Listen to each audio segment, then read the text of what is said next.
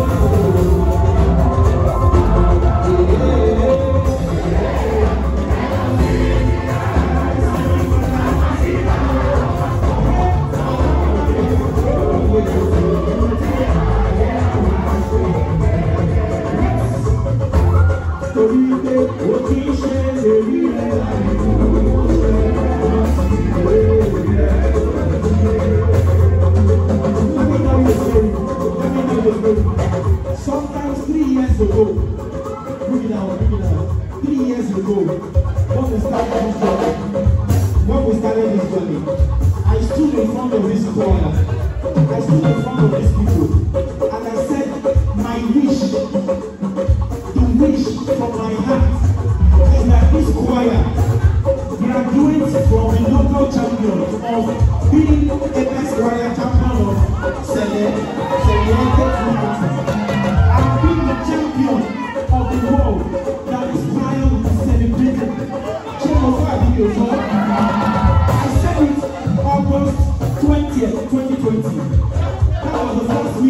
we had. That was the first meeting we had. And I said it. Jokingly, we said it into the air. Only one day, 3 years later, every easy shit. We made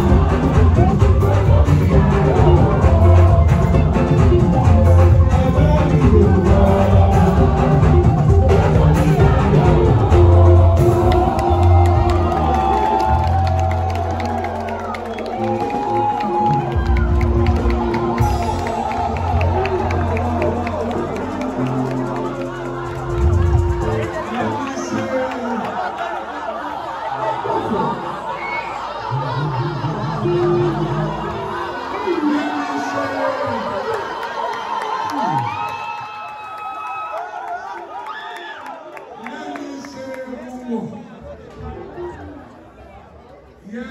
I am the shepherd of Ketu under the leadership of my yoga, the pastor, since worldwide, whose Ebenezeri for supper. But, anytime I'm wearing this choir cape, Evangelist Kenny is my choir master.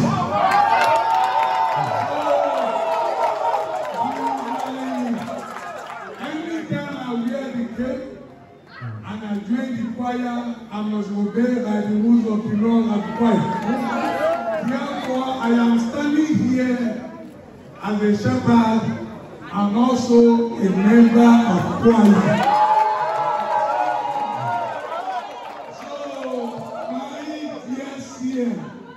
You could see he's so filled with emotion because what God has done for us in this church is something that we cannot quantify. Yet 3 years ago, he took the mantle of the choir, and believe me, we are so proud of Apex Choir. Today, by the grace of God, Apex Choir is the choir we are talking about.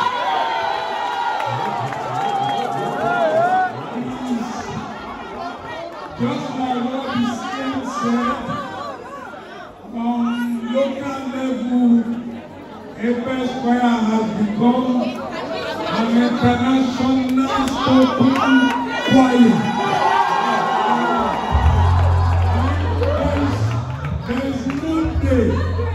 There's no day since Ebenezeri came out, not officially yet, it will be officially launched on Sunday, but since it came out, there's no one that has not sung this song. Everybody keep singing it and they keep sharing it. Tossy what Tossy Apex Choir. Members of the choir, I am so much proud of you. And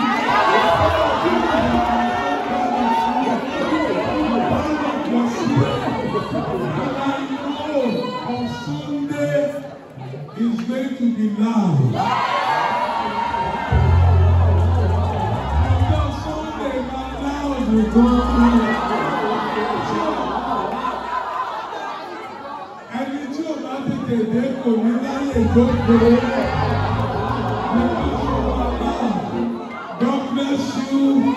God bless you, and God bless you. Thank you so much.